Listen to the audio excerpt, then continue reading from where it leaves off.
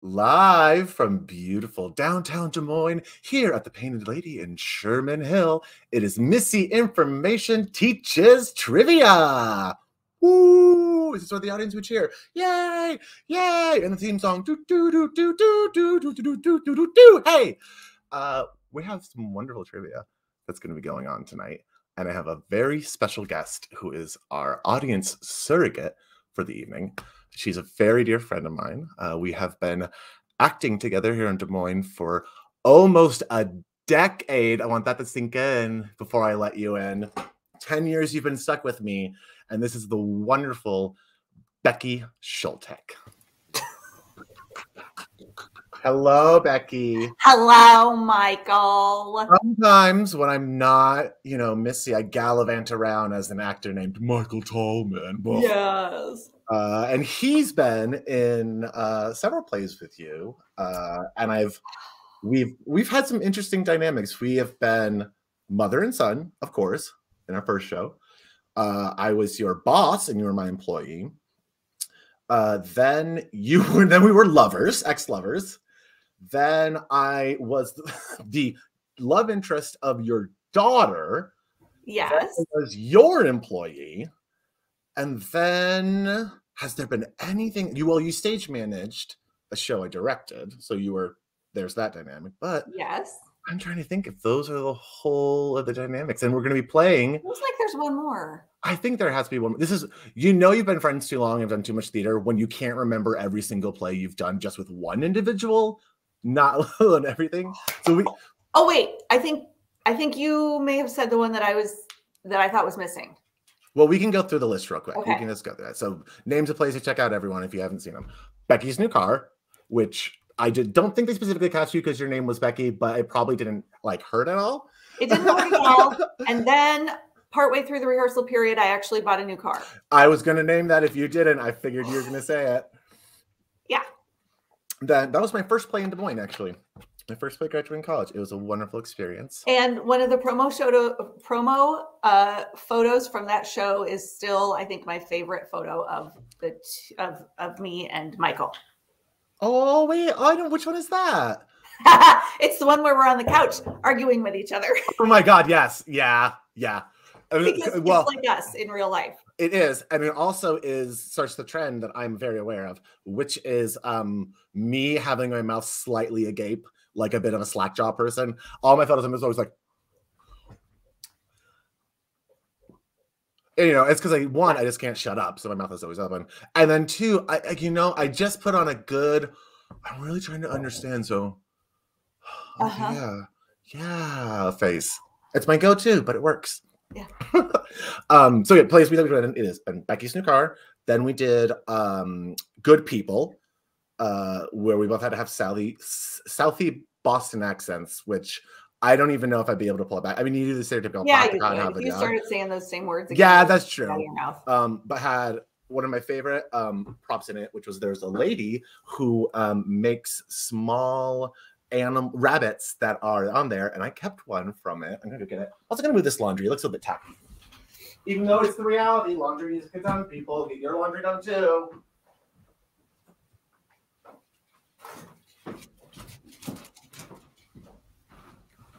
You guys say you're grabbing yours. My Mr. Bill rabbit. Whoops, I can't. There we go. One. Oh my God, I love it. There's one, and now there's one. Where's your friend? Hello. Here we go. Genuinely, yes. I love camera. Genuinely love yes. this. It's one of my favorite things. I'm gonna keep it here just in case. Mr. Bill Bunny needs to make an appearance. But that was great. That was the second play I ever did, which was again just weird going from one to the other with you. Then I finally did something on my own without awesome. you. Then I did a play without you. And then we did a play called The Norwegians together. Yes. Not the best script, but we made it work as much as we could. No, Missi can say that. Missi can say that. Missi didn't think it was the best script, but we did really well with it. We did. That's all I'm saying. Okay. Then after that, am I missing the one? Because Girls Weekend was before Holes. Yes. Correct? So we did an original play by local playwright Karen Schaefer, of which we're going to be doing the sequel, hopefully, Omicron and all that, pending in April. And that is where I played your daughter's love interest on that, and very fun farce. It was one of the things we really actually didn't act much at all, if anything, which is the very funny part of it. It's like, yes, I did a show with you, but I really didn't do a show with you. And then Holes, where you were the warden and I was Mr. Podansky, and that is the one that my friends talk the most about, having seen it. They really, really loved the dynamic we had, and I think they just liked someone being able to like be an asshole to me and have me just be like, I think they just loved really seeing that, as well as, you know, the sandpit face plant. Yeah. Of which that sort of physicality I hope to bring to the sequel of Girls Weekend. Then, has there been anything else that I'm missing? I think that might be all. Like I said, you stage managed for me. Yes. And I don't think there's another one. No, I think that's it, because the other shows that I'm thinking of are shows that we've worked on, not as actors. Yes. Yep. So that'll be fun. So pre-promotion here, if you're in the Des Moines area or want to come in, we're going to be doing Girls Weekend 2 with Iowa Stage Theater Company. So pew pew, pew pew, original comedy, pew pew, local, pew pew, yay! Yay! But we're not here to gabber on and on about all the theater we've done. Not exclusively. We're here to play trivia.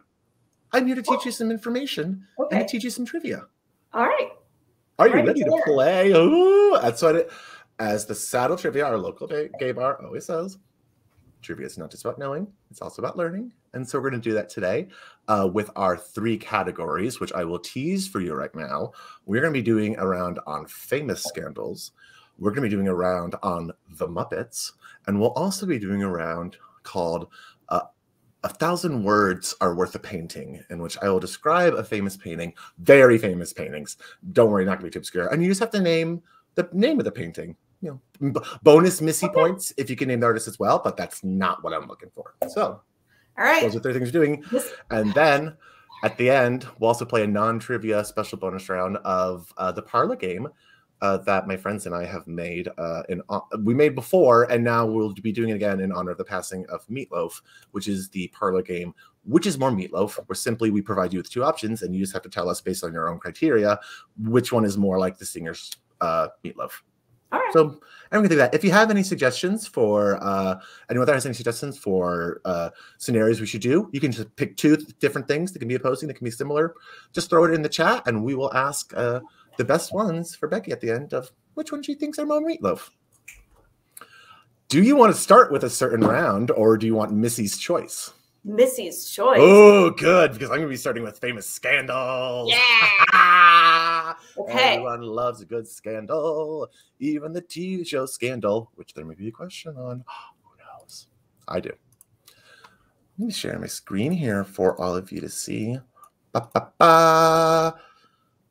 Hey, look at that.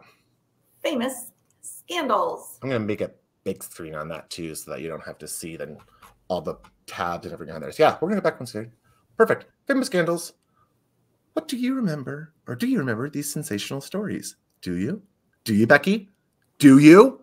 Probably most of them. Yeah, honestly, probably most of them. It's just whether or not you know the missing information. So if you're playing along at home, please don't put the answers in the chat right away. Write them all down. There'll be 10 questions. Keep it to yourself until the end. Then you can post your answers all at once on there. Becky will be doing the same. She'll be keeping track of her answers. Then we'll be scoring it at the end. Obviously, you get 1 point for every correct answer. Those points are worth absolutely nothing except for the pride and accomplishment that you feel on how you want to do in trivia. But just remember, these are the most random, inane questions I'm asking. If you don't know, that's probably not a bad thing. It's probably better that you don't have that rattling around your head like I do with all of this unnecessary information. Hence the name. Here we go. Trivia question number 1. If you peeked at it already when I showed it to you, here it is. Who stars as Diana, Princess of Wales, in the upcoming movie Spencer? And that probably should actually say the current, having been already a movie Spencer, since at the time this had not been released yet. Missy spent a little bit of time doing her makeup, so didn't have 100% time to go and proofread all the questions again. Yep. I am already thinking, oh no, I know there's some typos coming up that I'm already going to have to apologize. Right. Yes. I know this one. Good. We'll give the audience at home to do it. I like this because I can actually technically say I am filming this live in front of a studio audience. The studio audience is just in front of me digitally on the Missi Information Superhighway. Yay. So question number 2 now. Question 2 in our round on famous scandals. The Watergate scandal led to the gate suffix that gets attached to modern scandals. But what is the titular Watergate? I will let you get as specific or general. I mean, there's a couple technical answers that are correct, but I'm looking for, if you happen to know it, specifically what the Watergate scandal was based off of. For anyone who thinks I'm pretentious, this was once filled with Icelandic water, but now it's just tap water, so I'm only slightly pretentious for keeping the bottle. That Icelandic water was good, though, wasn't it? I did. We went to Iceland separate times, not together. I went a few years ago, and you went just this last year. Yeah. Oh my God, a wonderful experience. And you went to I'm totally off topic, but you went to the lava tube that we went to, right? I think we learned that. Yes. That was so cool. Yes, anyone going to Iceland, look at the lava tube. Literally, I think if you just type in lava tube, not lava, or not lava, not labia, lava. The lava tube. Don't Google labia tube. You can if you want. It's a free country. I'm not going to be responsible for the suggested result afterwards. Don't let your parents see. Question 3. Or, if you're, don't let your parents see. I mean, yeah, don't. But also, if you have that kind of relationship with your parents and you're open about it, more power to you. But that's not how the relationship I have with my parents whatsoever. Question 3. In 2010, Julian Assange and others used what website to disseminate a series of diplomatic cables causing various international scandals? They used what website to disseminate? A word that I did not pick specifically on purpose. I'm lying. But you're going to enjoy the happy accident of it being there? Oh no, that was all intentional. Missy's very purposeful. Unless it's a typo, obviously that's entirely purposeful as well. Question number 4. Question 4. Fraudulent accounting led to the Enron scandal and the company's collapse in 2001. But what type of business was Enron? Is this one that you know, Becky? Maybe. Okay. I mean, you don't have to say the answer, but I was curious. Now, do you remember when this was? Oh God! Like, this and WorldCom? 100% remember this happening. I remember, like, this is from the era when I first started learning about news stories and kind of being tuned in. I can't remember if it was pre or post 9/11, but like basically after that, like I became, like most Americans, just addicted to keeping up on the news and stuff. So I remember this happening, but I had to go back into mind to think about the answer to the question, which is why I made that the question, because it's an interesting answer.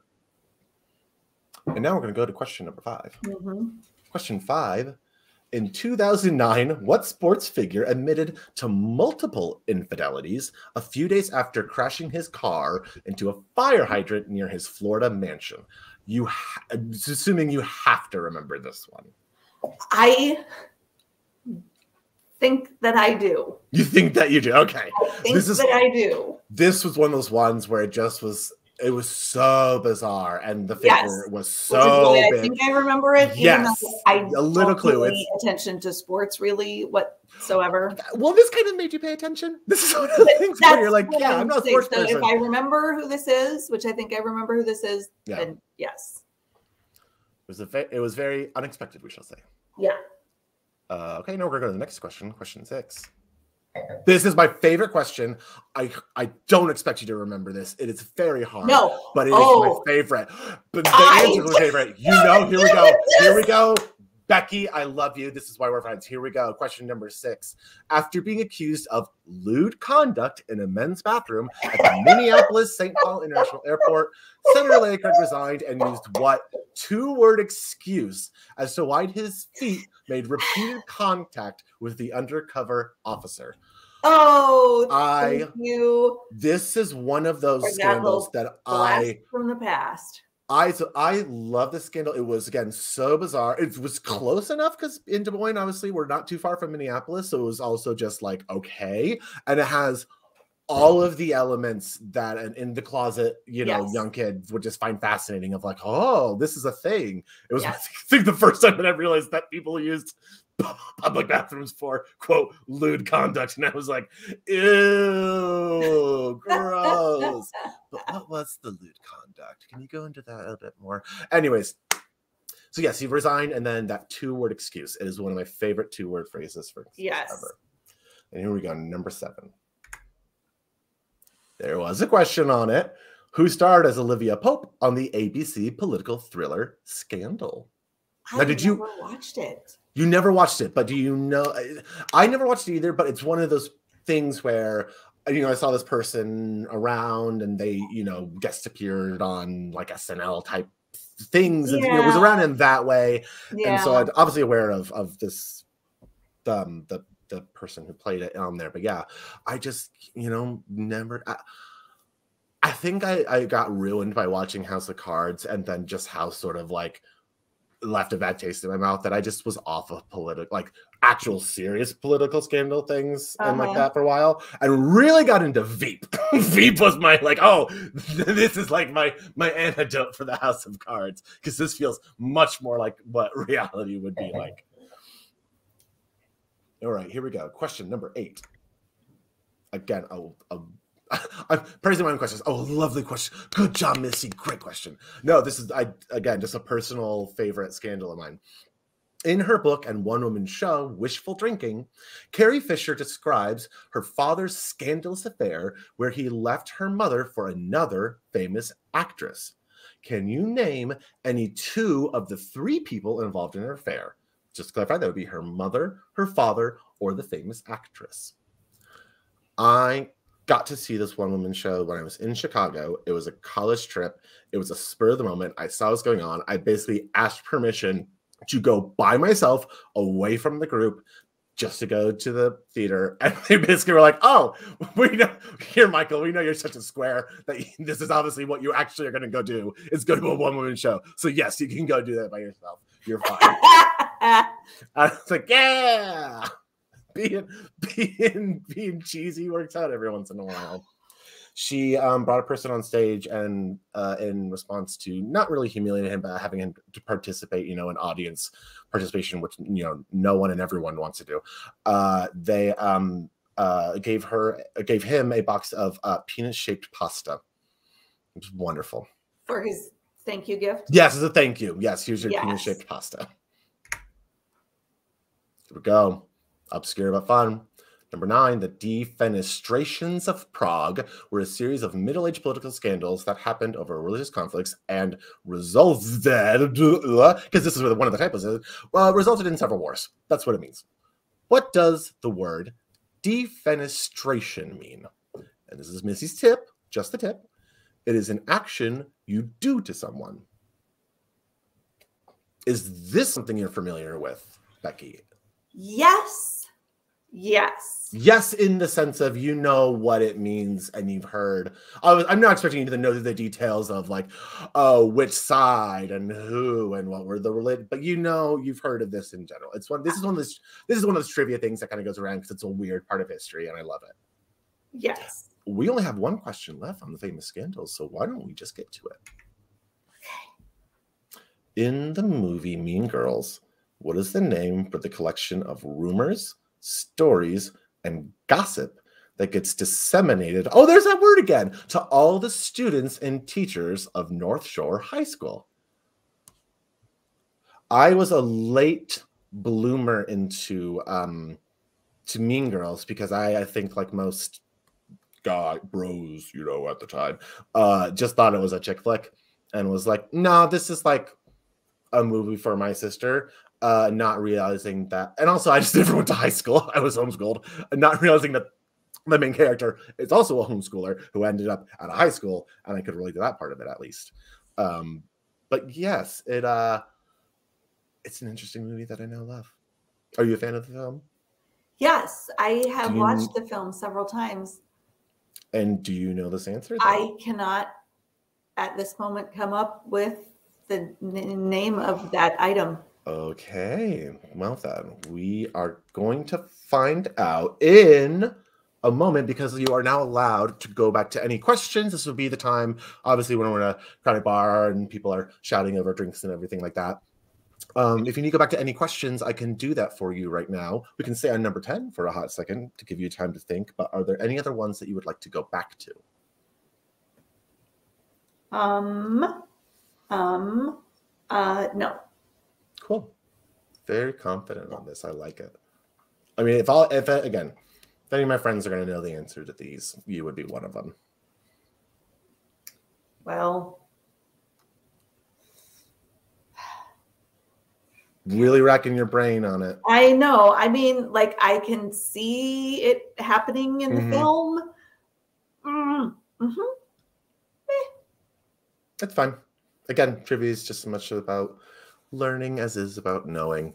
And I just say that as a consolation to be like, ha ha, you don't know. You don't know it. Yeah, that's a sign of mental deficiency. Whatever. No, yeah, it's seriously whatever. Okay. Let's get to the answers of this first round, shall we? Let's do it. And I believe it'll all come down on one page here, so we'll just kind of go over the questions as the answers. Here we go. Famous scandals are answers. For number one, who plays a Lady Diana in the movie Spencer? That is Kristen Stewart. The Watergate suffix comes from the Washington, D.C. hotel, the Watergate, which is where Nixon's stooges broke into and stole information from the Democratic Party there. Number three, Julian Assange and others used WikiLeaks to disseminate that information. Number four, Enron was an energy company, which you think is, don't really think about something that someone has to trade in energy, but it's like, okay, I guess someone has to, do that. You don't have to, but does. And it turns out they weren't very good at it. Five is Tiger Woods. Was that the person that you thought? Yes. Good.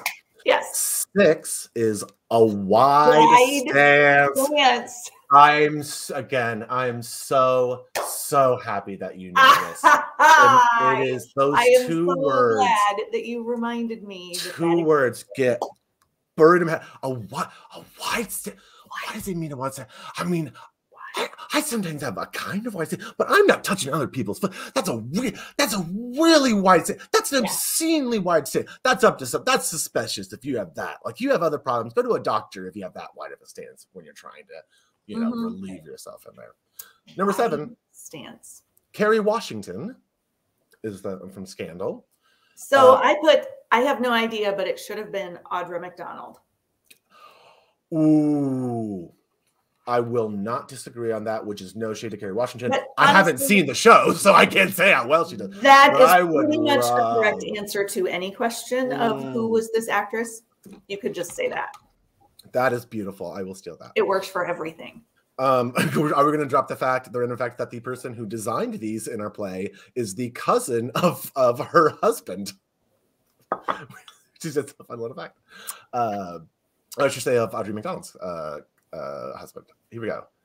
Question 8. This was the Carrie Fisher family scandal. The answers are Debbie Reynolds, Eddie Fisher, or Elizabeth Taylor. Did you get 2 of the 3 of those? Or did you get all 3? I got 2 of the 3. Okay. Which was the one that you got incorrect? I didn't even try for Elizabeth Taylor because I didn't. Oh, just couldn't. Know that that's who that was. Yep. So one of the stories she shared during the thing, because she had a long bit about it, was that her daughter and Elizabeth Taylor's grandson met at a party and kind of like hit it off. And her daughter came home and is like, "Hey, I just want to make sure, like, we're not related, right?" Carrie just thought when she said, "Only by scandal." Only by scandal. I just love that. 9, defenestration. You knew this to be thrown from a window. Thrown from a window. It was basically a mob justice scenario where they just chucked these people out of a window. And then 10, the one that you could not remember, that is called the Burn book. The Burn. I came up with the Bitch book. Very close, but not quite. But not correct. Not quite correct, yes. But still, that was 9 out of 10 for you?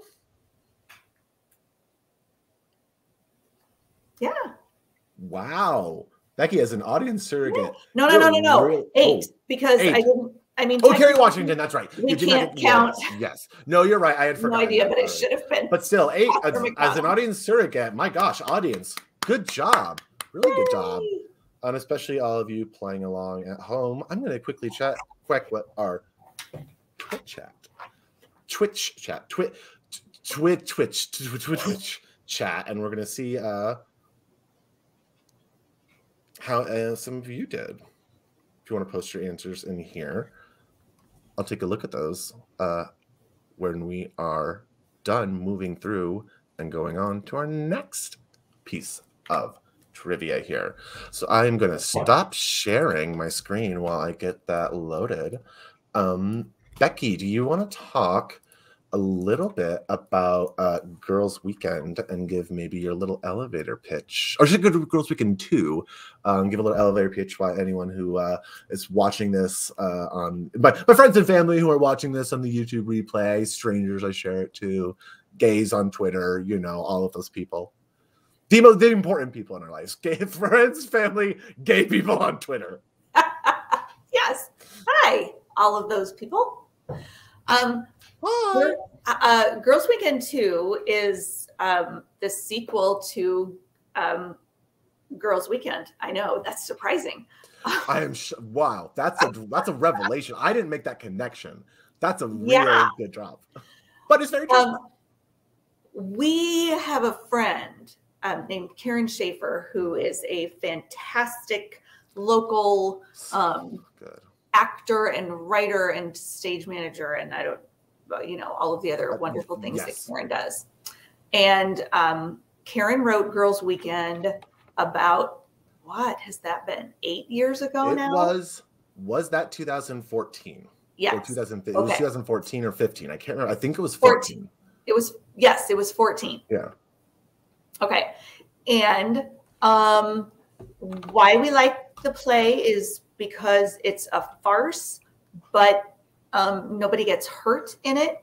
And it's funny. And it is so funny.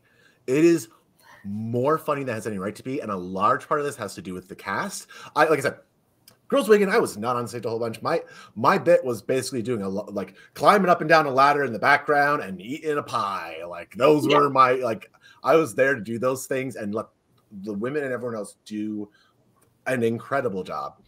And we have a wonderful actress who's in our cast named Nancy Zubrod, who plays Dot and has to be delivered one of the singular funniest performances I have seen in any work, in any medium, at any point in my life. I'm talking better than movies, theater I've seen, whatever.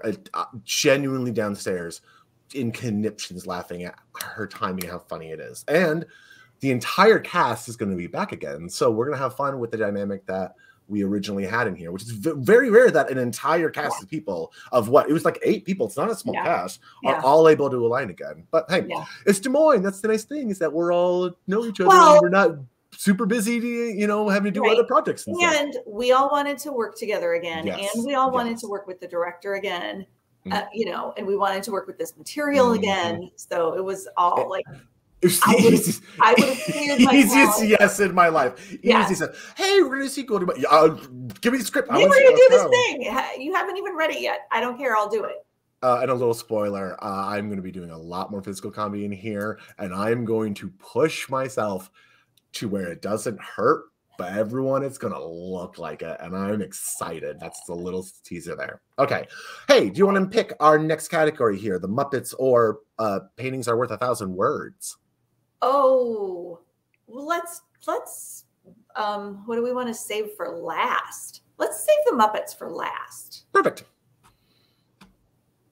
That I can certainly do.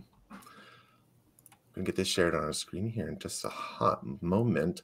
And remind me at the end, Becky, I'm going to be asking you, what should be my next trivia round that I write? One of them. I'm going to give you the option as a guest. You don't have to say it right now, but I'm going to let you think. And then at the end, I'll be getting that for my next trivia session. I'm going to pass on the buck to everyone else, as it were. All right, this is one of my little favorite rounds that I have come up with. It is interesting. It will tickle your brain because I love images that get conjured up through just the simple act of talking about it. This full screen and then present it. There we go. I can see it. Yep. Here we go. First question, or first sentence, I should say, for words are worth 1,000 paintings. Can you identify 10 of the most famous paintings in the world by description? When I say 10 of the most famous paintings in the world, I mean 10 of the most famous paintings in the world. You should mentally be able to conjure all these up. If you know the names or not is a different thing, but you will know these ones we're talking about. I'm not trying to throw any curveballs here. So, all right. First one.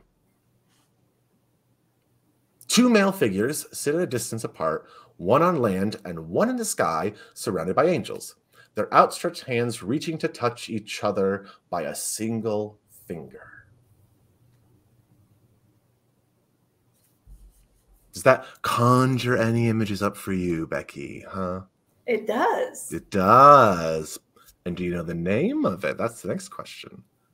Do you in the audience know? Yes, you. I've always wanted to do that. Shall I move to the next one? Please. Here we go. Question 2. A woman, or I should say answer to, a woman with long hair sits looking at the viewer with a half smile, her hands folded in her lap. And yes, technically you could say this applies to a lot of different paintings, but what's the famous one? The one that you instantly thought of? Write that one down. Makes sense. Yep. Now number 3, here we go. Number 3, a father and his daughter stand in front of a white farmhouse. The man is looking at the viewer and holding a piece of farming implement, singular. The woman is looking off in the distance.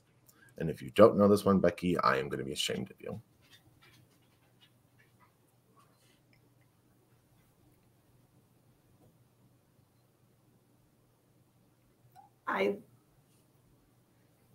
I wasn't born in the state where I live now, but I feel like for people who were born in this state, I think you just come out of the womb knowing the answer. That is true. I didn't realize that you weren't from Iowa. That's a little fact that Missy's just learning.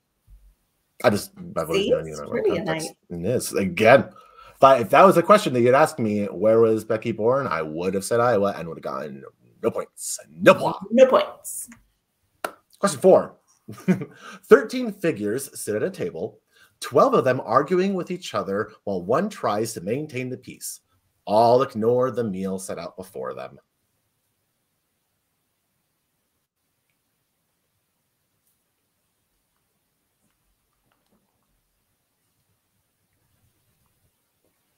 And it looks like a good meal, too.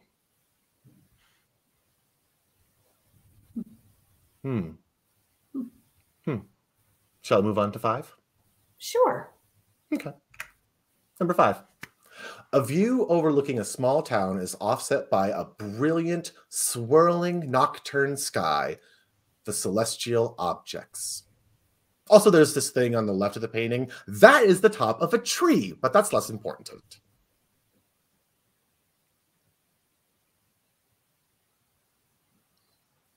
Can you imagine the brilliant swirling nocturne sky full of celestial objects?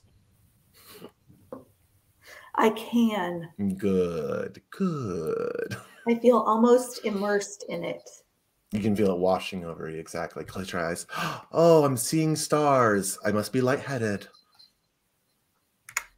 Number 6. This is a funny thing I did it. A non-gender specific pale figure covers their ears on a bridge. 2 figures walking away from him. In the distance. I instantly in my mind gendered what I think it is, but it is a non-gender specific figure. It is. The sky is a brilliant red-orange above the light blue waters of the fjord. Was this an excuse to hammer in the word fjord? It might have been.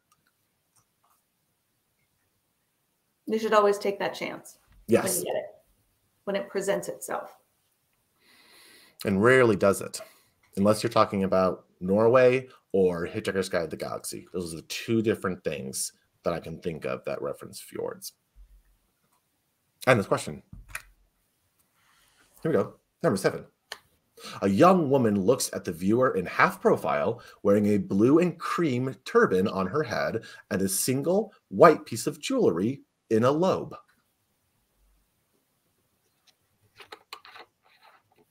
But which lobe? Ooh.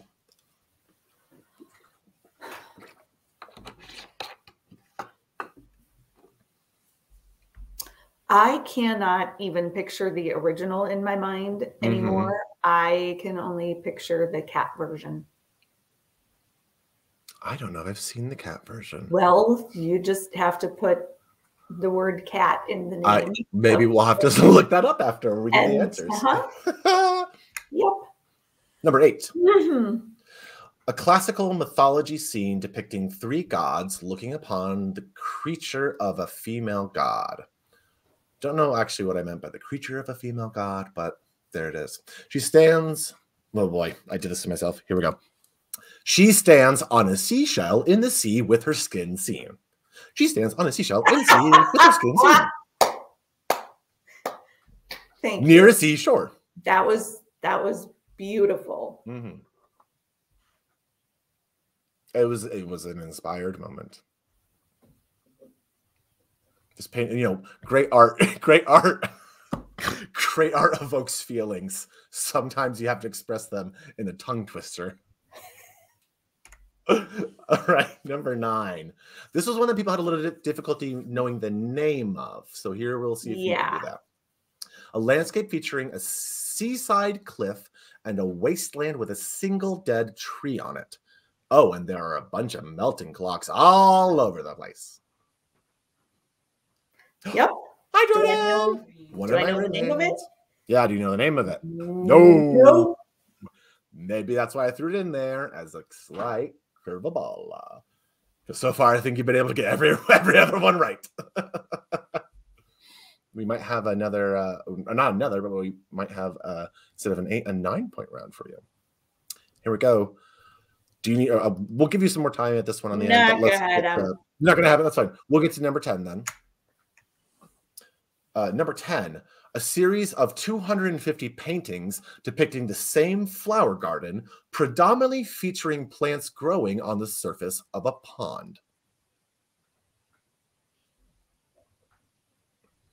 And this was something I learned when researching it, was that there were 250 paintings that this artist did of it. I knew that he had done he had done multiple, but I didn't realize the extent of it either. Did not realize there were 250. Yes, I mean, it makes a lot more sense now, because every once in a while I think about each museum, and a lot of them that I visited tend to have a copy of one of these, and it's like, oh, okay. I think that's why I keep finding some of these around, is there's just a lot of them there. So many of them. Yeah. So we're going to get to the answers here in a second, but I'm going to give the audience at home a little bit of time to kind of go over and think about it. Again, sorry, I can't give you any repeats of questions in here because Becky doesn't need them, but that's when you log in live to watch this on Twitch instead of watching it on the YouTube. You'll be able to do that. Hey. I mean, if you're on YouTube, you can just rewind it and go back to when I say the clue and pause it. That's actually totally an option. And we say goodbye to Jordan. Goodbye. Bye. So I do like this here because it is like we always get like a Mr. McFeely drop-in special guest every once in a while.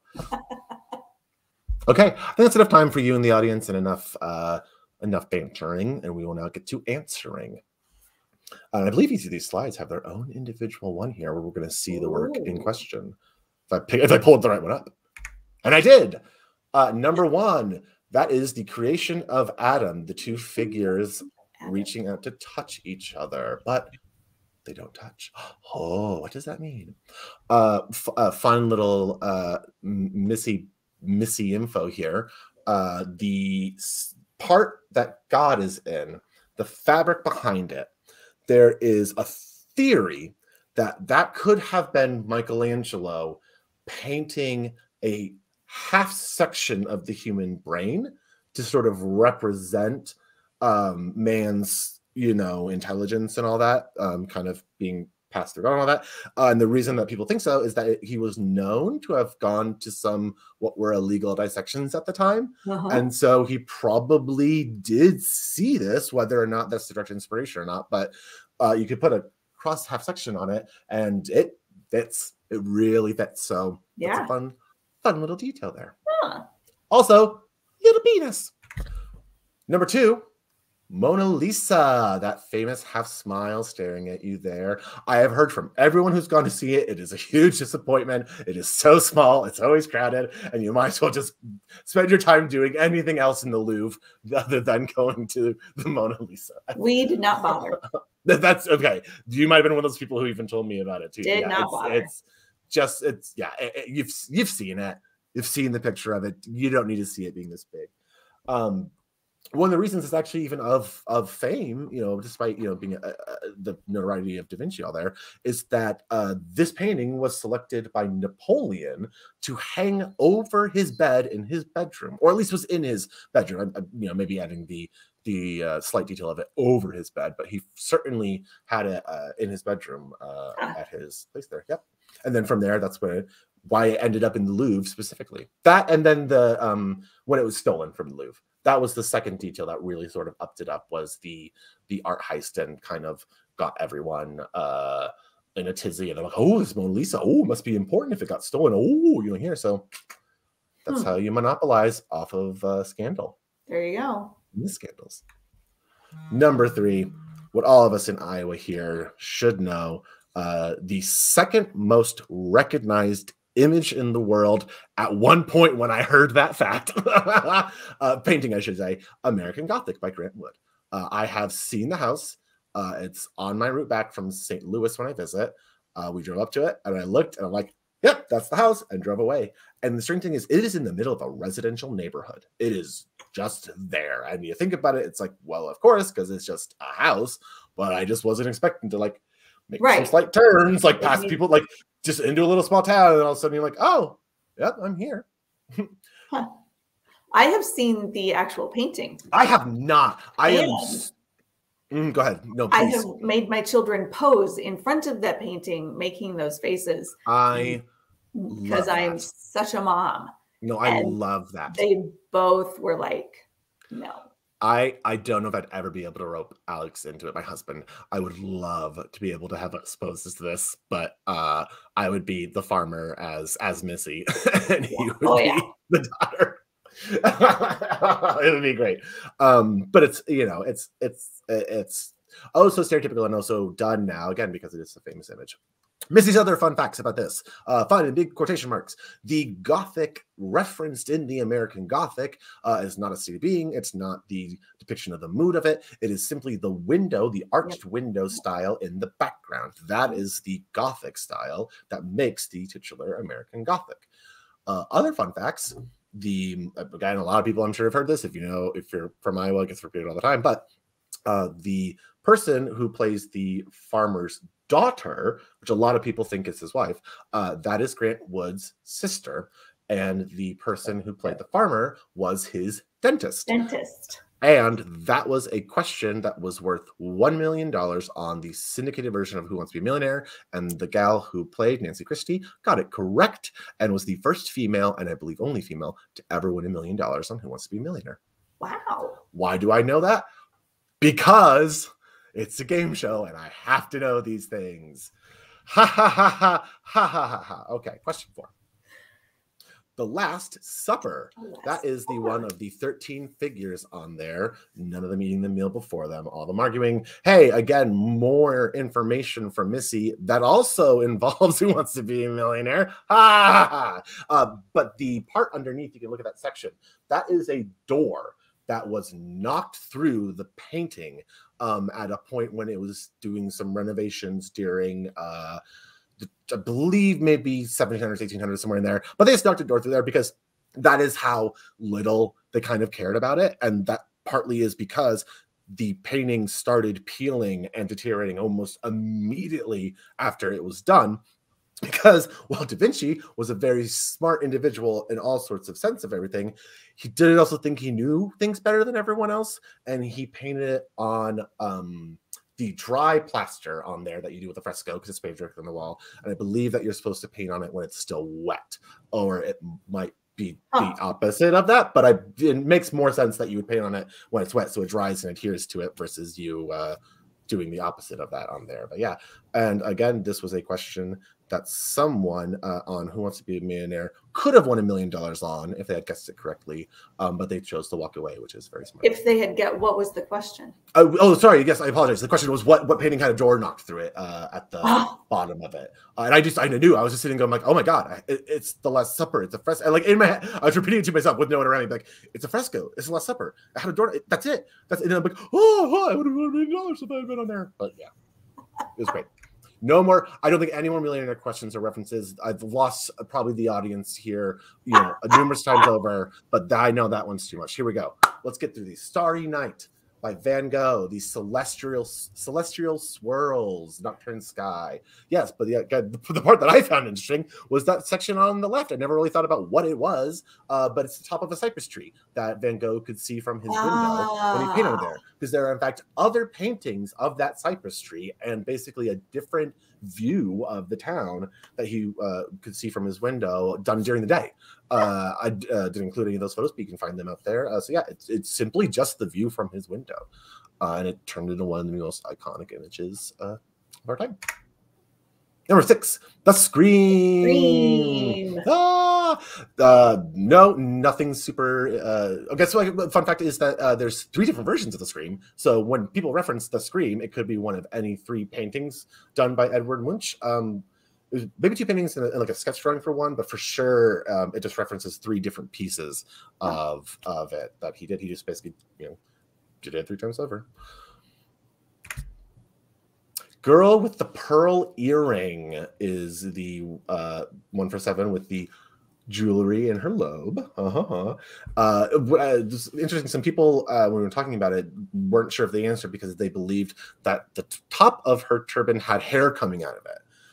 Which I did too until I did research on it, and it's a style, like a Turkish style of turban, and that is a different piece of fabric that is coming out of it.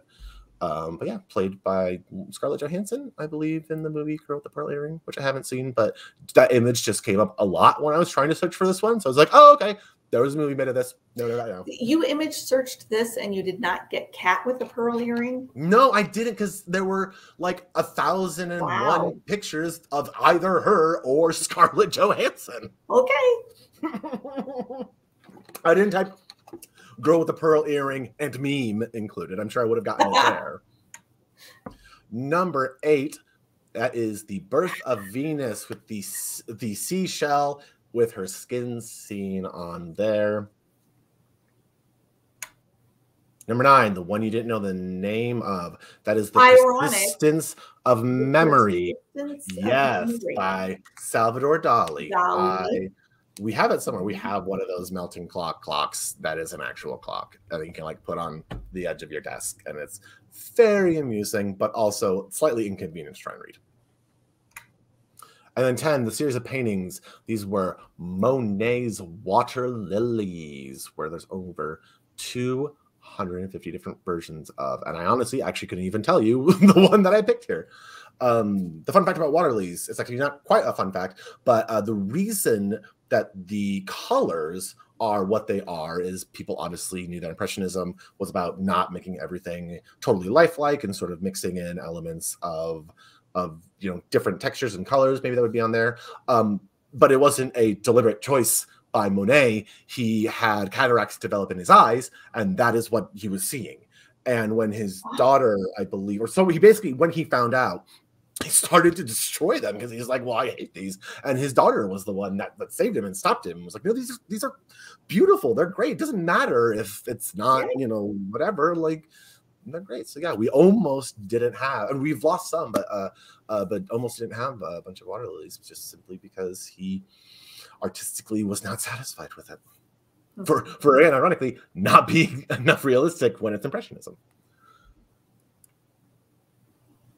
All right, and click that stop sharing button, but I gotta get to my screen so I can see you again, Becky. How'd you do? We got 9 out of 10 on that, correct?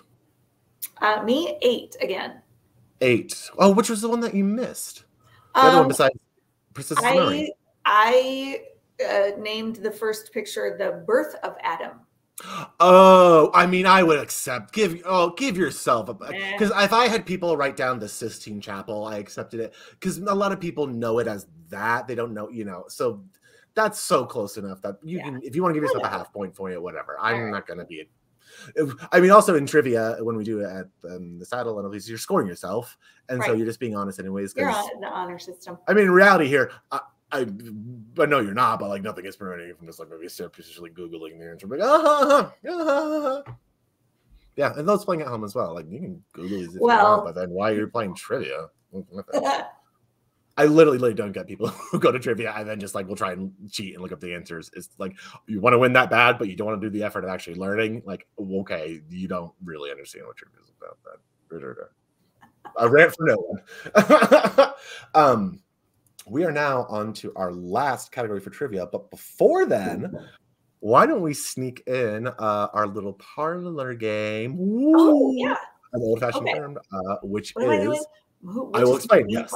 What is More Meat Loaf is the name of the game. It is something that we developed on a car ride up to Chicago where we just needed to stimulate our brain and found the idea of this concept so dumb, fascinating, and open to interpretation as much as you want that we immediately had to keep doing and coming up with things for these.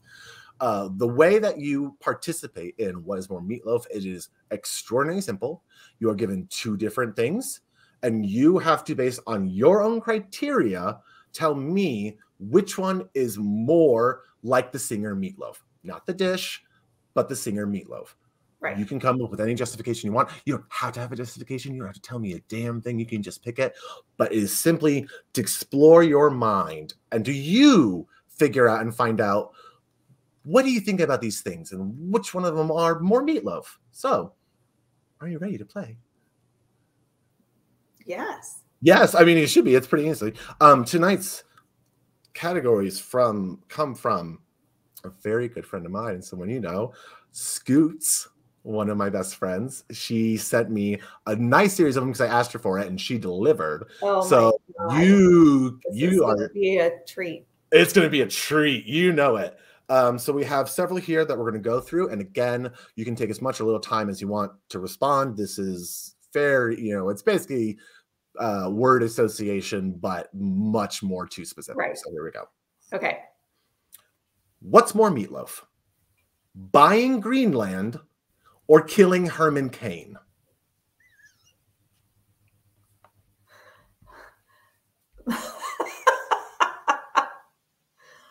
I know, a very serious topic. You have to rattle it through your brain. You have to release that stress by laughing. But which is more meatloaf? We do need an answer on this. Killing Herman Cain or buying Greenland? It's one of the two. I think buying Greenland. Yes, I like that. I don't. Since it's our first one. So There's no wrong answer. And I'm going to give you my answer, though, because obviously I'm going to pick mine, too, because I have to think about it as well. And I haven't seen these before. I'm reading them off the list just as they go. My answer is killing Herman Cain, simply because Meat Loaf was an anti-vaxxer, and how he died himself. It just seems a little... That's a bit morbid. I didn't mean to start it off on this tone, but that's just my reasoning. It is my honest opinion. That's more Meat Loaf. But also buying Greenland is Meat Loaf, too. That's the thing. All these things are Meat Loaf. It's just which one's more. Our next one. Hey, this is actually interesting. It's a little bit of a callback from someone we've previously mentioned. Who is more Meat Loaf? Scarlett Johansson or her secret twin, Frangelica Johansson?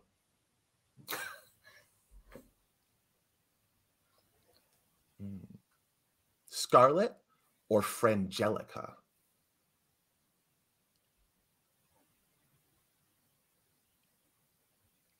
Keep pondering. Oh, I like this.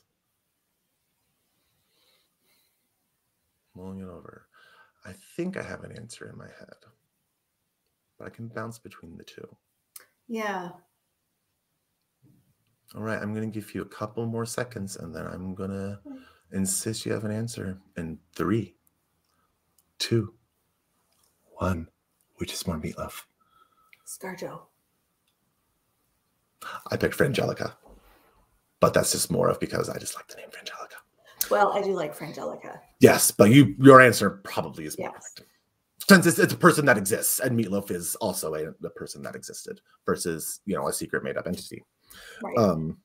But, what if Meat Loaf himself is a secret made-up entity? Who are we really? What are the masks that we wear in our daily life? Moving on. I'm not 100% sure I even know what this question means, but I'm saying it. Which is more Meat Loaf? Ham Rove or Ham Loaf? Ham Rove. R-O-V-E. Missy's going to do some quick Googling to find out what Ham Rove is.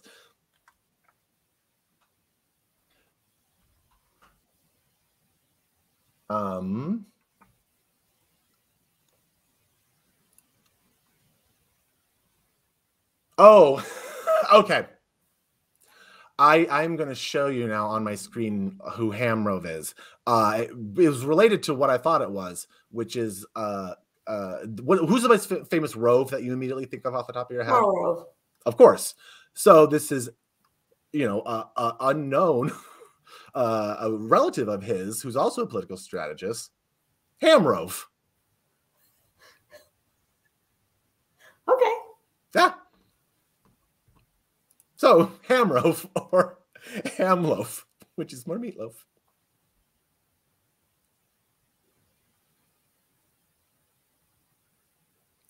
I'm enjoying this way too much for as simple of a concept it is. Because we're actually thinking about it, and that's why I hate it, because you actually start thinking about it. Yeah. Okay, I'm going to be insistent on an answer. Here we go. Countdown. 3, as I do a 2-finger, 2, 1. Ham Rove. Thank you. No disagreement there. Now this is a personal question that this is very much for Becky here, who might be aware of these two figures. Who is more Meat Loaf? Theo the cat or Stroganoff the cat? Theo being one of our pets, and Stroganoff being one of Scoots' pets. Well, I will tell you they are both very Meat Loaf. I mean, I don't think I know Stroganoff, so I'm going to have to go with Theo. That is absolutely fine. It is acceptable answer. I wasn't sure if you would know it, but that does mean we're going to have to get you to meet Stroganoff. That's a promise. A Missy promise that we're going to have to do that. All right. And maybe upload the video. Who knows? Content. Always be making content. Next one. Oh, here we go. Big hitter here. Who is more Meat Loaf, Gary Busey or Nick Nolte? Is it Gary Busey or is it Nick Nolte? Oh. And we're talking them currently, not in their heyday, right now. Which right now, you know, did Gary Busey pass away? Am I Mandela affecting that? I don't know. I know Nick Nolte is still around, but either way. I don't know. Nick Nolte. Well, tell me what the computer said. Yes, there we go. Perfect. Nick Nolte. A question for our times that we should ask ourselves every time we see one of these. Which is more Meat Loaf? A lesser Baldwin or a minor Kardashian?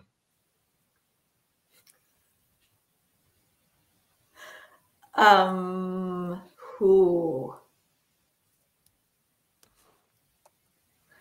I think a lesser Baldwin. Acceptable. I think that feels right. Yeah. Yeah. And I don't know if it's just a gender thing. And no, I think it's a whole ethos thing. But it's a whole, yeah. I think Baldwin's, yeah. If Meat Loaf was a secret family member of any of these two, he's a secret Baldwin brother. Yeah. Yeah. Or Baldwin uncle. Here we go. Last one. Or no, excuse me. We have two more. I apologize. Okay. Two more here. QAnon or Al-Anon? QAnon. I mean, that is just fact. That's just a straight up fact that we know. Here we go. Our last one, and it is very Meat Loaf. These are both very Meat Loaf. Going to give you time to think about it. Don't just rush to the answer. Which is most Meat Loaf? I use the word most because is it not doing that or having 2 out of 3? You really need to think about this because this is our most Meat Loaf question of the evening. We've had some very good ones. Scoots has hit a grand slam tonight, but we're not, Scoots, swear wording around here. Scoots is the awesome crafter of the which is more whoever. She's yes. I'm popping my knuckles now for any audience members that hate that. Ha ha ha ha.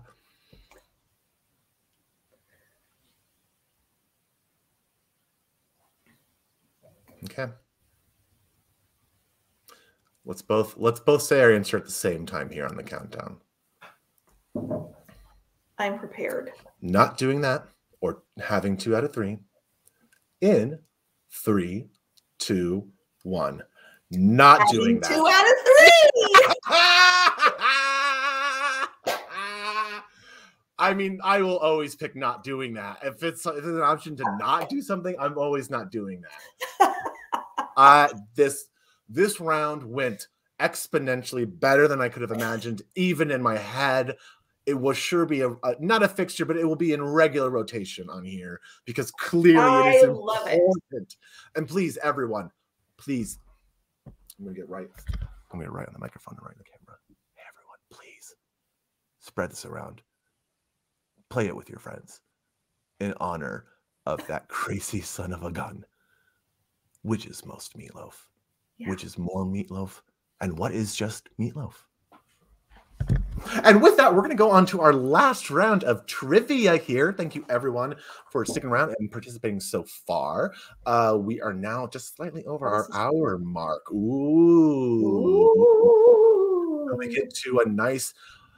we get to the we're going to get definitely under 80 minutes here, I think, which is the amount of running time that I think a film has to be to qualify as a film. Like if your film is not 80 minutes, what are you doing? You're doing like a student film, I think. And if it doesn't even hit 90 minutes, I'm not happy about it. I'll accept it, but it's like 80. I'm like, you couldn't find 10 more minutes in here to make it a nice even hour 30. There was no other avenues to explore, nothing else. Or the content you made was so bad you had to cut it. I start asking questions when you put it in the 80 minutes. That's all. So we're gonna try to hit the 80 minutes ourselves if anyone else has that question. All right. Yeah. Our last round of trivia, which I am now going to be getting up. Oh my. It is one, we'll see your knowledge of it's time to meet the Muppets on the Muppet round tonight. Bo, bo, bo, bo. Can I phone my friend Kim Hames? I mean, literally, if you want to, you can. If she agrees to be, if she agrees to pick up the phone on there. The baby to bed. Anyway, if I get stuck, I'll call her. We'll reserve. Acceptable. You can text. Yes, you can. Maybe text her or message her, and we can see what she says. You are allowed on this one. Have a phone friend. You at home are not allowed. Becky is our special guest, and even though she is an audience surrogate, we're assuming that she is now on a team trivia with Kim. Okay. Kim is a good friend of ours. Also, she's part of Iowa Stage with me, and she crafts puppets and very Muppety like puppets. Loves the Muppets. Enjoy. Yep. So it is. She's very talented with it. So yeah, that would be why she might be the go-to person for Becky here. All right. No more fooling around. We're talking about Muppets. Muppets. One of the most important cultural staples that apparently only I and a few other nerds still care about. Number one, what TV show debuted in 1969 on PBS and was the first educational children's show for kids, which I know is a redundancy. A children's show for kids is obviously for children and for kids, but it is for them, but it's, a children show. And brain malfunction from the redundancy department of redundancy. I think you know this one, so let's move to question 2. What singer guest starred on The Muppet Show and sang his hit Crocodile Rock alongside Muppet Crocodiles? So really the question is, who sang Crocodile Rock? But probably one of the most famous episodes of the Muppets out there. This person might secretly be a Muppet. I basically did, Muppet makeup tonight, and I'm fully aware that I am, I can ask the question, am I a woman or a Muppet? And I probably would have to answer a Muppet, but on purpose. Question 3. Oh, I love this one. Name 2 members of the Muppet Show house band, the Electric Mayhem, pictured here. I'm assuming you know at least one of them for sure. But Becky, do you know any of the others? Yes, I do. Yay! I'm glad. This one I got a little flack for. People thought it was, a little hard. They all knew one person, but couldn't quite figure out any of the other ones or remember them. So hopefully you at home, you might be a little more. I know at least Muppets. 3. Very good. I know 6, but that's because I wrote the question. Number 4. What member of the original Muppet performers voiced Miss Piggy, Fozzie Bear, Grover, and Bert, and went on to have a successful directing career, including directing 2 Muppet films? No idea, but it should have been Audra McDonald. And not that it's will be of any help, but I can just tell you the 2 Muppet films that they directed were the second and third one, the Muppets, The Great Muppet Caper, and The Muppets Take Manhattan.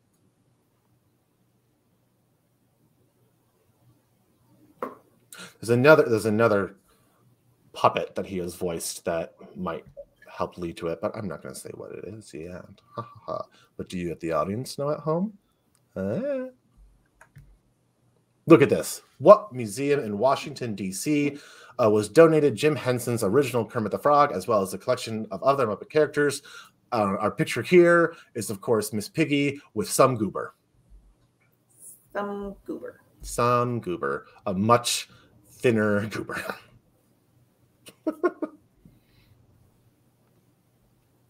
And I will allow you, I would love the specific name of the museum that it's in, but I will accept the general name that people have for this because not everyone knows. General name is all you're getting out of me. That's fine. I didn't know if you knew or not, but yeah, I again, I don't want this to be punishing, and I just figured people would know the name of it in general versus knowing, well, it's actually in one of these specific ones. If you go over here, I've been in DC too many times that I just love going there, and I stop at that museum every time because it's interesting. All right, which of the following stories has not been adapted by the Muppets into a TV special or movie? Which of the following stories has not been adapted by the Muppets into a TV special or movie? I use the word special or movie, but it should also, the connection is TV movie as well. These were all done on TV. None of them were released, as far as we know, in cinemas. But 3 of these stories were, in fact, adapted, if not directly in name, but in story form by it. And one of them was not.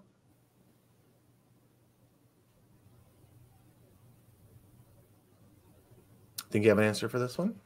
I have an answer. It's probably not right, but I got an answer. We'll see. Number 7.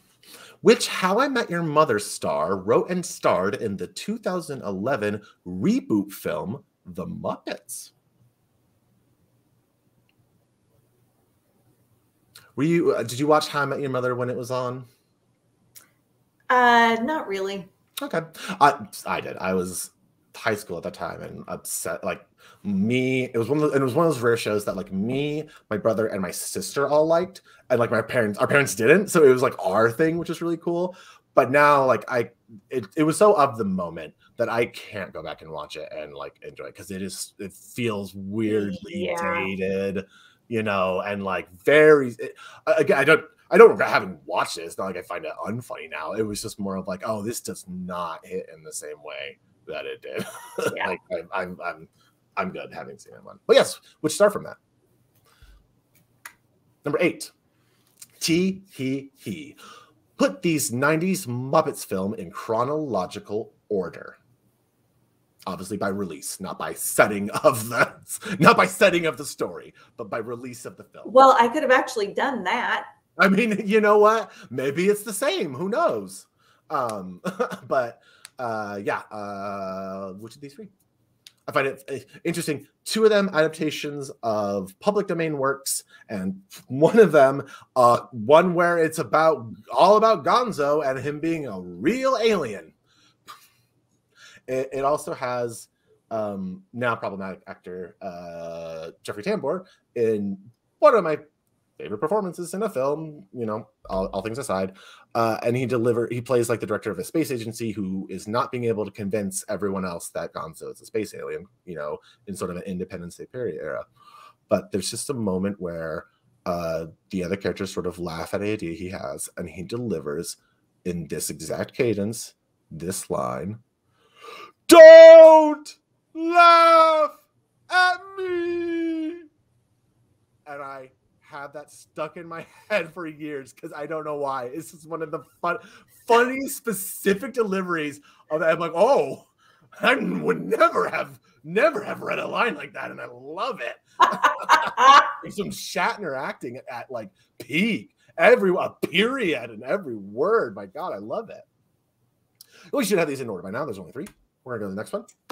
Oh, a fun favorite is Oscar trivia. Here we go. Name one of the 2 songs featured in Muppet films that have won an Oscar for Best Song.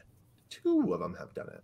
One of them I'm thinking you could probably guess, and the other one is just has an interesting winning scenario that we'll go into. Well, I know the former, but not the latter. Probably, yes. That is the assumption I made, which is why I had one of the 2, because it was more of the problem is that because 2 won, I can't just ask which one. And it's like, well, I'll give you 2. Hey, if you know the other one, like, I'm more power to you. I know it. I'm, you know, fortunately, unfortunately, whatever you want to consider my situation of knowing things on there as well. So, since you know it, we're gonna know the last question. Oh my.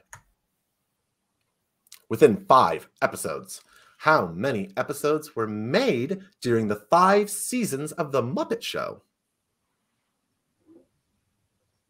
Now, have you watched much of the original Muppet Show? Sorry, there's nothing to repeat. Oh, sorry, Siri. I was just going to ask you really quick how many episodes of The Muppet Show there were made.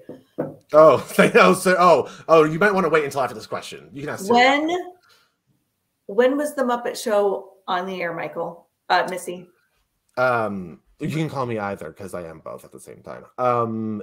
Missi says it is, I believe, 75 to 80 is when the original release was. That sounds reasonable. And that can give you an idea. And who was a young child during that time period and would have been sitting at home, watching? Actually, I think it was maybe a little earlier than that. It might have been like 74 or 3. I know for sure it was in the 70s. I thought it bled slightly into the 80s, or like ended in the 80s, but again, I haven't looked, and I have the trivia up on. Well, though, I guess 75, that might have been right. It's just what I have. That's just what I have on the top of my head. I could go grab my DVD of the Muppet Show, but I just don't want to leave the chair right now because we're almost done. But anyway, yes, my answer is yes. I have seen many of the original episodes of the Muppet Show when they originally aired. I was, again, a late comer to the Muppet Show. I don't think I saw it until I was in college because it just wasn't on. Yeah. By the time I was a kid, it just, wasn't on syndication in there. But I loved Sesame Street, and I loved every Muppet thing that I got my hands on. Yeah. So it definitely was ingrained in me, for sure. Okay. Do you need any repeated? No. Okay. I think we have stalled long enough for the audience to have some answers written down here. And now we're going to reveal the answers to our last category. I am so glad you've been able to join me with this, Becky. You've been a very good audience surrogate. For one last time, it's time to reveal these answers. The Muppets answers for number 1, that PBS children's show for kids, is Sesame Street. Sesame Street. Can you tell me how to get... Yes, I can. You can take a right. Elton John was, of course, the singer of Crocodile Rock, who sang with those puppet crocodiles. Probably, again, one of the most famous episodes of The Muppet Show. The band leader for the Electric Mayhem, that is Dr. Teeth. Drum is Animal. On bass is Janice. On, I believe, rhythm guitar is Floyd Pepper. And Zoot plays the sax. And Lips, probably the most obscure one, because I don't think his name is actually said in a movie or anything. It might be on the show, but the first 5 were all named in The Great Muppet Caper. Lips is the last member who plays the trumpet. Yeah. And I would have also possibly accepted Ralph the dog, who is piano player during the Electric Mayhem, the Muppet Show. He's in the what's the word I'm saying? House band, I guess. Yeah, I was going to say orchestra, but I don't really think I can consider a full orchestra down there. Next one, we have that director and actor who voiced Miss Piggy and the like, and also Yoda, which is where a lot of people know him from, and that is Frank Oz. He directed one of my favorite films of all time, which is Death at a Funeral, a British film, and it is... He directed that? Yes, it is absurdly funny. It is just mind-boggling, one of the funniest farces, which shouldn't be that funny because, again, it's about a funeral. I've never giggled and laughed so much at people grieving. Am I a sociopath? No, I just enjoy art. Number 5. The Smithsonian Museum of American History. I assume a lot of you probably put down the Smithsonian. The Smithsonian. Yes. Because, again, the Smithsonian is the catch-all name for all the complexes. So, yes, it is actually contained at the Smithsonian, but specifically the Smithsonian Museum of American History. If you're ever in D.C., you got to schedule Smithsonian tours. They're all free. You can just walk in. You get a good view of them. The Smithsonian Museum of American History specifically is like an artifact collection for pop culture and history nerds. You can see stuff like Ben Franklin's walking stick and Mr. Rogers' sweater and the original Kermit all in one building, and you can all go, wow, culture. Mm-hmm. And I'm near it. 6. Casablanca is the film that was not adapted by the Muppets, although I desperately want to see it. I just say that I am really experiencing the Mandela effect right now because I swear to God, I can see Kermit and Miss Piggy in raincoats, in black and white, standing on the tarmac of the airport. Why can I see that in my head? Now, I am wondering. I'm wondering here, it could have been a sketch on one of the Muppet shows or on Muppets Tonight. I didn't look in to see if there was a sketch. I just looked at the filmography of the TV movies, and the ones for sure, they were Wizard of Oz, which was called Muppet Wizard of Oz, very, Muppet Treasure Island, Muppet Wizard of Oz, that stylizing. Cinderella was straight up called Cinderella, and that was one with the early Jim Henson Muppets creations, a lot of the ones that were in the Muppet Show. I think Kermit was one of his first specials appearances and things like that. And then the last one was It's a Wonderful Life, which they had a TV special called I think it's a Very Muppet Christmas. I'm actually blanking on the exact title for it, but the significance of it is, I'm not joking, it is during the part where Kermit is having his whole, I wish I had never been born, the Muppets are failing right now, no one loves us. They then visit what the world would be like in a one specific Easter egg reference. Doc Hopper, who is the villain of the Muppet movie, who wants to make a chain of fried frog legs fast food restaurants, he learns that he succeeded, and all the food courts have a fried frog leg stand in there because he didn't stop him. But the weird background detail is there's a shot of the skyline in Miss Piggy's apartment in the background. This movie was released in 2002. There's a view of the Twin Towers, which implies that for some reason, because Kermit was born, 9/11 happened. And the reality is, production happened before, and no one noticed the detail to edit it out of the airing. But when it went to the air, it just created a great conspiracy theory that instead of Bush did 9/11, it was Kermit did 9/11. Again, not an actual thing, but just the implication of taking it at face is incredibly dark and incredibly amusing. Fantastic. It is a very, very weird thing that happened.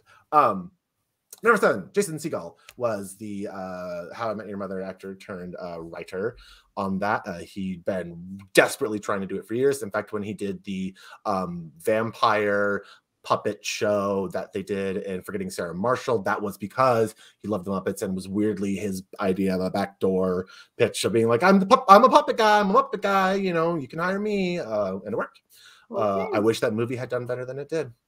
Number 8. The chronological order is A, The Muppet Christmas Carol, 1992, C, Muppet Treasure Island, 1996, and B, Muppets from Space Not Pictured, 1999. That is the order of those films. Did you get that one right, Becky? Yes. Nice. Very nice. I imagine you could think back, and they're pretty distantly apart. You can kind of guesstimate even where they're on it. Number 9, the 2 Oscar-winning songs. One is Rainbow Connection from the Muppet movie, 1979, and the other was Man or Muppet, which I referenced earlier as Woman or Muppet, from the Muppets 2011 one.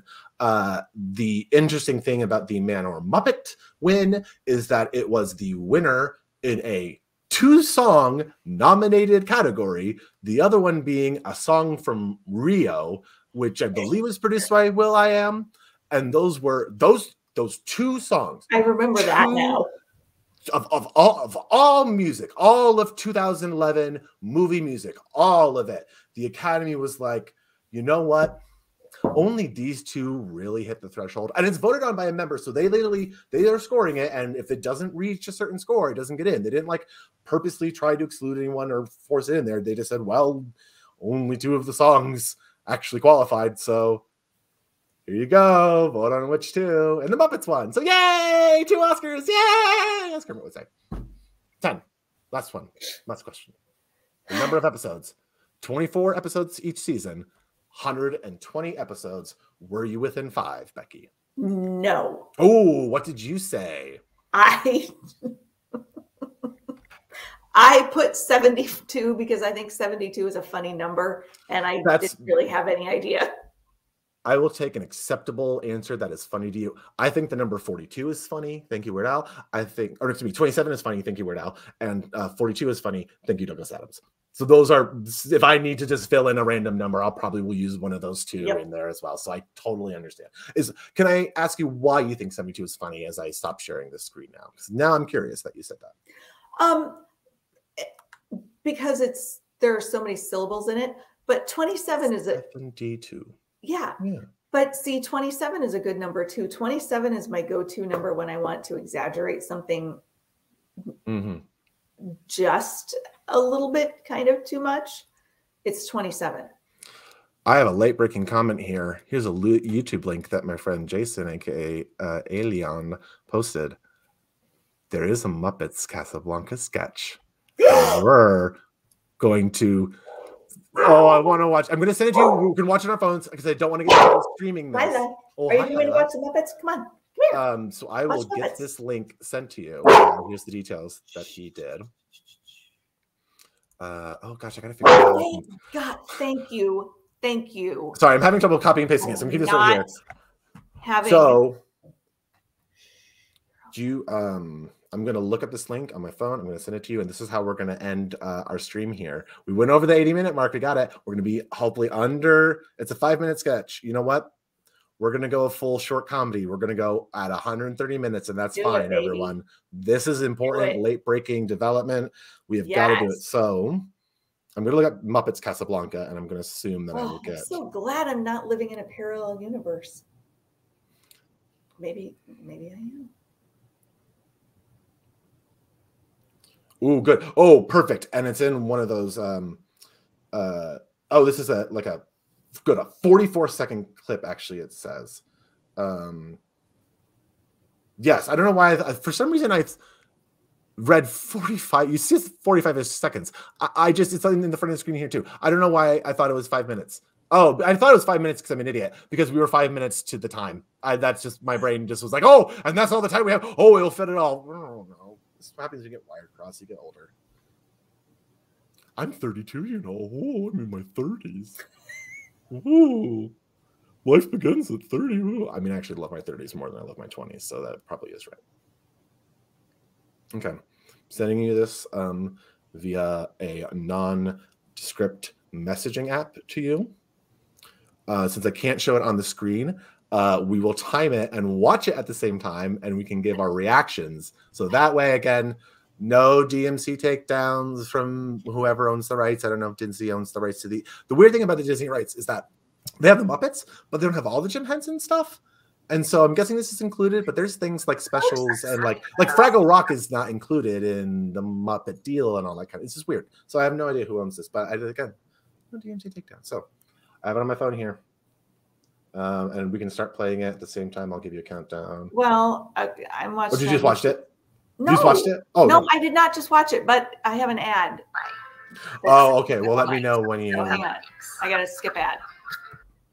Okay, hang on. That's fine.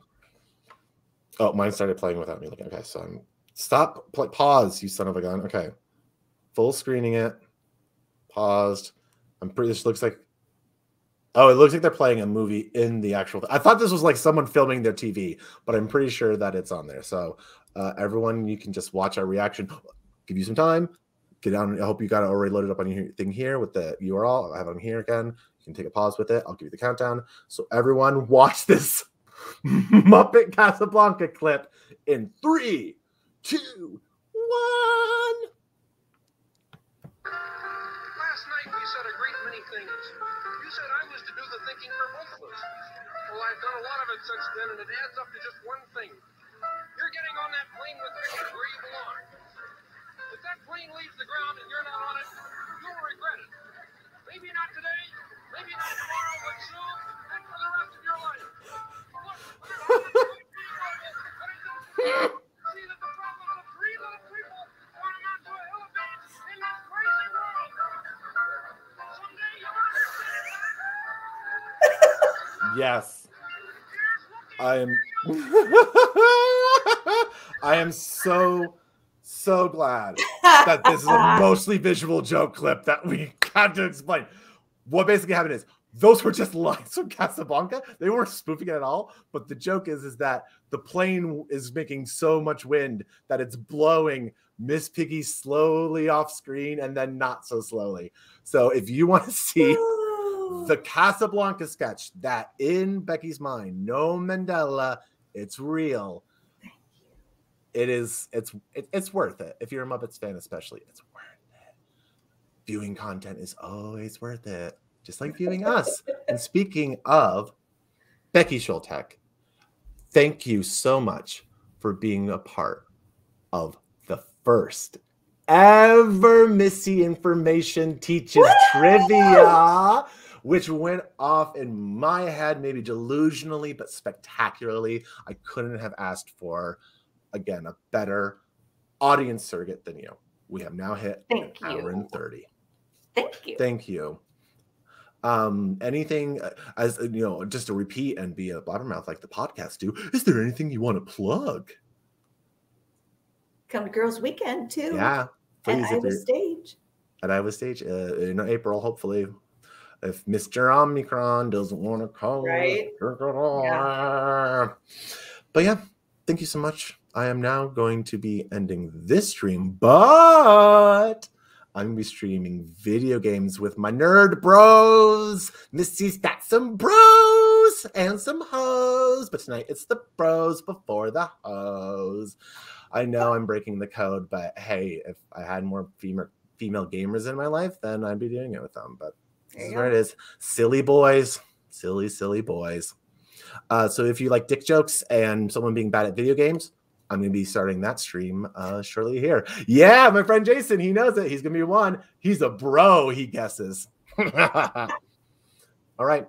I will see you all at the next Missi Information Teaches Trivia. And I remembered the one thing I said before we go. What did I tell you? I had to get from you. What round of trivia am I going to be doing next month? Oh, God. Next month, you're going to be doing fabric art. Oh boy. Tapestries upon tapestries. Look up the Bayo Tapestry, everyone. There's going to be a reference on it, a famous fact about it. I tell you, you have given me a curse and a blessing. Thank you so much. We will be doing one round on fabric art next time on Missi Information Teaches Trivia. This is the outro credits. We're going out of the show. I'm going to play some video games with my bros, not hoes. Bye.